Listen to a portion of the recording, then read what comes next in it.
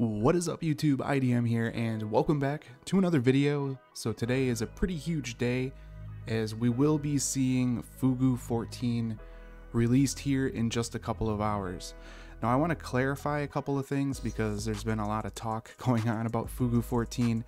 And I'm going to try to clear it up so you guys understand what it is.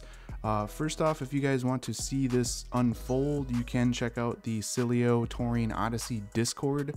The link is in the description if you guys want to stop by and check it out. But basically, we're a couple hours away from a quote-unquote jailbreak being released. Now, yes, this is an untethered jailbreak that is coming out in a couple of hours, but it's a jailbreak that the average person cannot use. So basically, it's a proof of concept, a series of exploits that basically makes your device untethered. Now, that's basically what it does. I think from what I understand, it gets to the point of kernel read and write, and that's it. There's no tweak injection or anything like that. It doesn't, I don't think it has maybe like an application like how Touring is. I'm not 100% sure, but it is a jailbreak, but it's not a jailbreak that we can use.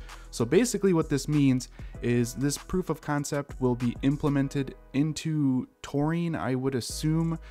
There is some testing that needs to go on for them to actually, bundle it into Touring.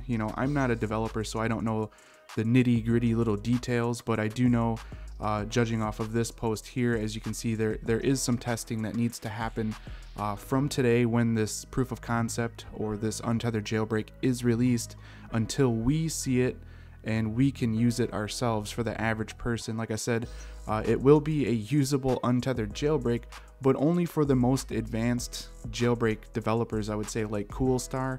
This is something that obviously Coolstar could use and then figure out how to implement it into Touring so that we all can get it and use it. Now, like I said, you guys can definitely hop over to the Cilio Discord if you guys want to see this unravel. This is a pretty big moment.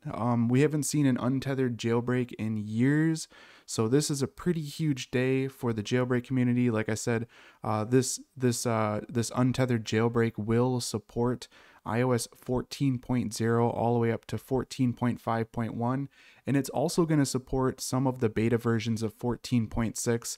Not sure exactly which versions, but still nonetheless, this is an untethered jailbreak, and finally we get something. It's been so long since we've seen any kind of jailbreak related activity with new jailbreaks, so this is pretty huge. This is something we are getting today.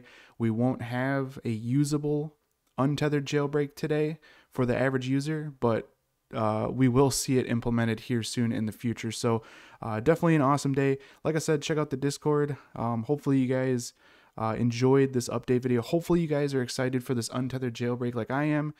This has been Jeremy, and I'll catch you guys in the next one. Later.